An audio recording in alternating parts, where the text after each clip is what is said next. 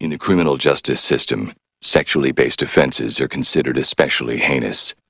The dedicated detectives who investigate these vicious felonies are members of an elite squad known as the Special Victims Unit. These are their stories. About Jussie Smollett and how he might be lying. What y'all think about that? Two brothers who were questioned and released by Chicago police investigating the Jussie Smollett attack did play a role in the crime. The brothers bought the rope used in the incident at Smollett's request. The Empire actor paid for the rope. Smollett claims two men attacked him in Streeterville early January 29th as he was heading to his apartment. He said they yelled racial and homophobic slurs at him, poured a chemical on him, and put a rope around his neck.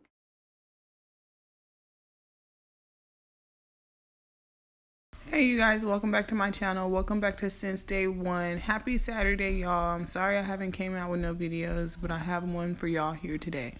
Before we get into this video, can y'all please thumbs up? Don't forget to comment down below, and also don't forget to subscribe if you have not already. A juvenile court jury in Tarrant County, Texas, has sentenced a 14-year-old girl to 25 years behind bars for her 14-year-old friend. The girl, who was 13 years old at the time of the stabbing, was charged as a juvenile of Nyla Lightfoot, 14, who was at an apartment complex in South Fort Worth.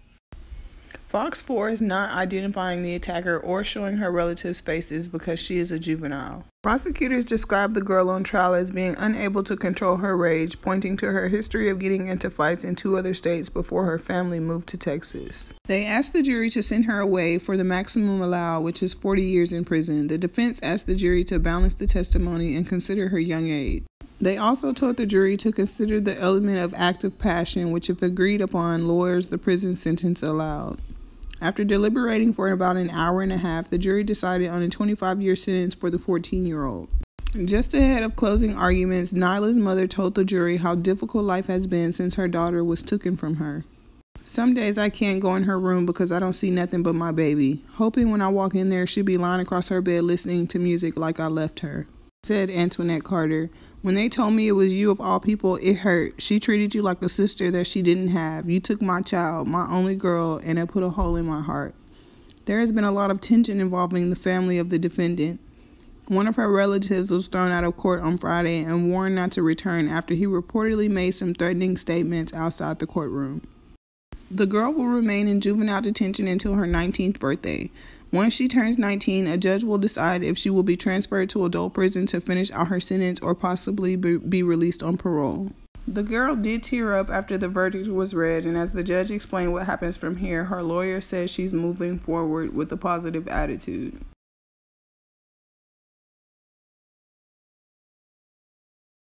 This North Texas man attempted to have an 11-year-old took it away from her family just so that he could stop his sexual abuse case.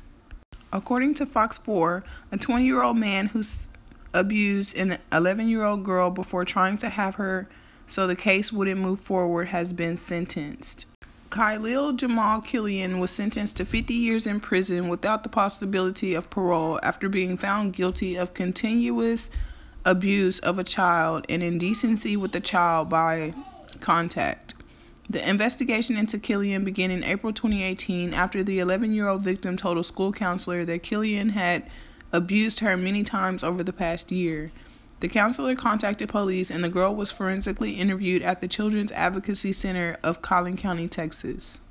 The Collin County Sheriff's Office found enough evidence to charge Killian, who was arrested in Arkansas by the U.S. Marshals. He was then extricated back to Texas. After Killian was found guilty, it was revealed by authorities that he had tried to get others to harm the girl so that the case against him wouldn't go forward. So you guys leave comments down below and let me know what you think is worse, a child sex abuse case or murder. Like, come on now. I would have just took the abuse case because that probably made them give you more time. Look at this beautiful baby. Isn't she so gorgeous? God rest her soul.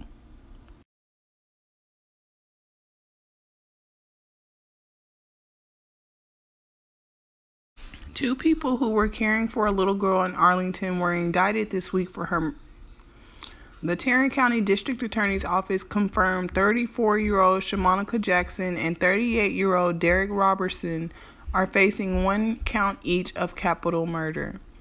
Police believe they killed 2-year-old Anaya Darnell, who died in November from beatings and dehydration. That sure do hurt my feelings. I hate when people do that to babies because they can't defend themselves. And it's just, what type of person are you to do that to a baby? Police believe they hurt 2-year-old Anaya Darnell, who passed away in November from beatings and dehydration. The toddler was not related to either of the suspects, but Jackson, who also went by the name Shamonica Page, was caring for her as a favor to her biological mother. According to an arrest warrant affidavit, Jackson admitted hitting the little girl multiple times with the belt as punishment because she was frustrated with her potty training accidents. Medical examiners also found evidence of severe burns on Anaya's body. Jackson admitted to hitting her, burns, and not seeking medical help. Police said Robertson was there when it was all happening and didn't do anything to stop it. Like, men these days, I'm not going to say all of them, but some of them are like some janky, messed up creatures. They will literally sit in a woman's house all day long, allow for her to go to work, break her back, doing whatever she needs to provide for her household, while they just sitting there watching TV and bootlegs all goddamn day. They don't even want to do nothing, don't want to get up, don't want to go to work, don't want to be a man and provide, don't want to do nothing, just want to be a little, I don't even know what to call it. Just irritates my soul. And I just wanted to read these news clippings to y'all because it really just made me feel some type of way. When I was reading them, I was just like, bro, I gotta make these a video because this is just too much. The world is just really done fell to shit. And I feel like that when God does come back, he's gonna be very disappointed. He just is. And I'm praying for this little girl and her mom and her family. It's just so sad. On another note, y'all, R. Kelly asked stay in the news. I swear every day it's a new story on him about some nasty stuff, like some nasty allegations that all he's going to do is come back through his lawyer and deny. So you mean that all this stuff that you have been denying, R. Kelly, when it's time for you to stand in front of the judge and tell all of your sins, all these allegations that you so-called denied is going to come out to be the truth. And you're going to be looking more stupid than ever, period. Like, you haven't even came out not one time to apologize to anyone whatsoever. You just think that you can't do no wrong. And you're really starting to get on my damn nerves. Y'all, they done found another tape. Not the one that was already turned in to Kim Fox, but a new one. Like, how stupid could you be, R. Kelly? You want to get caught. That's what that's what I'm assuming, is that you want to get caught. You want someone to catch you and stop you and make you go to therapy and put you in jail. That's what you want. According to Michael Avenatti, another R. Kelly tape exists, y'all. So you literally walking around throughout your whole life carrying this duffel bag full of porn tapes and you just allowing for anyone to take them? Oh my God, y'all. So a subscriber hit me up in my DM today. Let me show y'all what she said. Hold on. She was asking me if I thought that rkelly was releasing the 20-year-old tapes because she read The Man Behind the Man, the Demetrius Smith book. And in the book, it says that Carrie took several tapes, but he only gave one back. And all of a sudden, all these tapes is popping up. It might be him, girl. It might be him. But to answer your other question, I don't think that Lee Daniels would do something like that. But you never know people these days. I mean, look at R. Kelly's ass. Lawyer Michael Avenatti says not only will singer R. Kelly face criminal charges soon, but yet another video exists of the superstar hurting an underage girl. Avenatti tweeted Saturday that a previously unseen recording allegedly shows further acts of abuse of an underage girl by R. Kelly. What do y'all think about that? I already know y'all know it's true. And for the R. Kelly fans, I know y'all watching this mad, probably thumbs down in my video and saying some mean, nasty, hateful things in the comments because y'all are big mad that y'all do no wrong celebrity superstar is finna go to jail. He going. Whether y'all want him or not. Whether I keep making these videos or not. He going. So you just gonna have to get over it. But for my supporters, y'all let me know how y'all feel down below in the comments, because y'all know how we do this. We gonna figure it out together. This would be a third and distinctive other tape, Avenatti told the Daily News, adding that he hopes to have the video within the next week. I'm highly confident that there is a third tape, and I'm hopeful that we're going to be able to recover it and turn it over to law enforcement, Avenatti explained. I don't know what got into Michael Avenatti and what made him want to get into this whole controversial R. Kelly situation, but thank you, Michael. Thank you very much, because we wasn't getting nowhere before you came in the door. We've been waiting on somebody to arrest his ass, and you're the only one that's been talking about charges being dropped. Not charges being dropped, but charges being filed. Thank you, Michael. On Thursday, the attorney who represents porn star and alleged presidential mistress Stormy Daniels claimed he gave authorities a tape featuring R. Kelly engaging in sex acts with a minor. I believe that as the result of the tape that we turned over to prosecutors, that we can expect an indictment of R. Kelly shortly, Avenatti told the news. He said he gave that video to Cook County State Attorney's Office in Chicago earlier this month.